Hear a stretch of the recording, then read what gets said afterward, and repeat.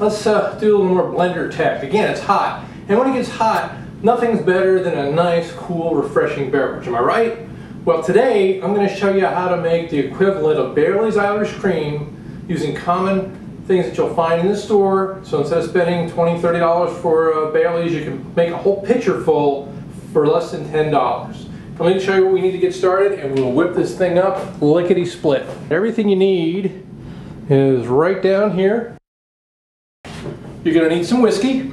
You're going to need some vanilla, instant coffee, a can of condensed, not evaporated, but a can of condensed milk, chocolate syrup.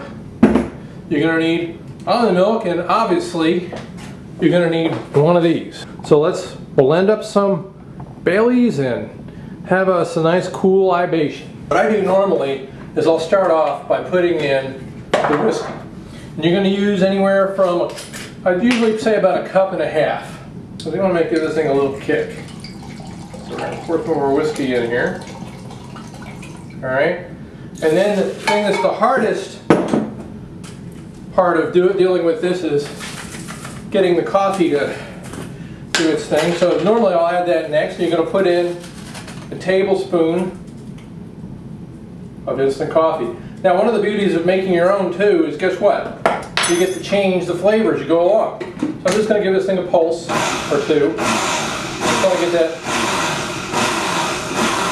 coffee dissolved. Then I'm going to start adding in everything else. Okay, so the next thing I'm going to add in is this stuff, the condensed milk. And it do take a while. You might need to help it along with the spoon there. But we'll get it all in there sooner or later, and I'll add the rest of this in a few seconds. Again, we're going to pulse it.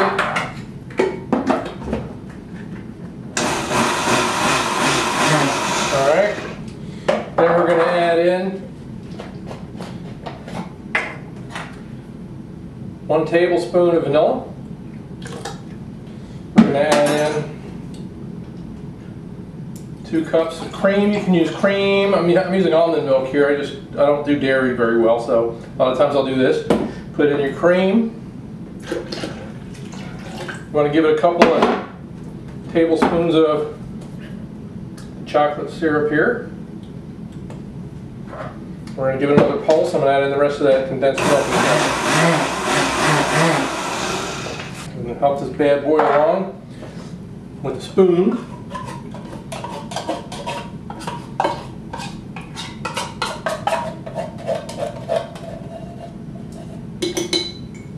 Okay, give it one more shot.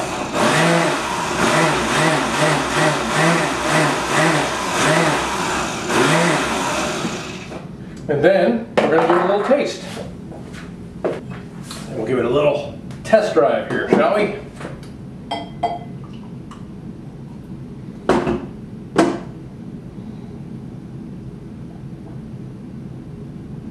Oh yeah, that is good. I'm going to finish this pitcher off if you don't mind. But like I said, what's nice about this is you can make it in quantity. You can chill it in the fridge in a pitcher if it ever gets to the fridge. And you can serve it at parties or do what I do, enjoy it yourself. Anyway, next thing we're going to do is I'm going to show you how to make a cold soup, which kind of has its basis in the liquor industry too, because it's Bloody Mary soup, which is basically a cold tomato soup with a little kick. So stand by and we'll be back. As soon as I finish this, we'll get on to making our soup, if I'm still sober.